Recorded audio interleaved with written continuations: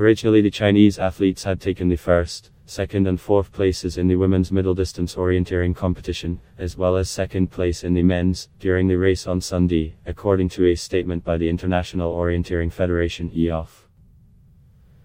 But after a complaint by 6 European countries, including Russia and France, judges discovered that Chinese runners had been assisted by local spectators.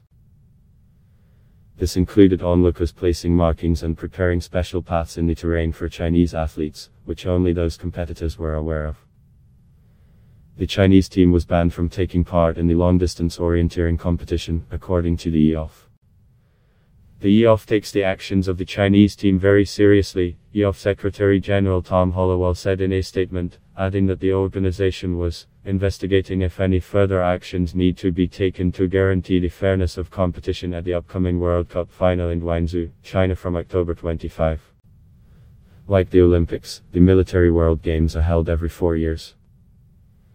The inaugural competition was held in Rome in 1995, and this is China's first time hosting the event, which will continue until October 30.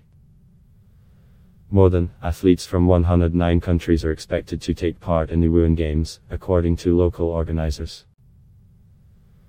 So far, China is substantially leading on the medal tally, with twice as many gold medals as nearest competitor Russia.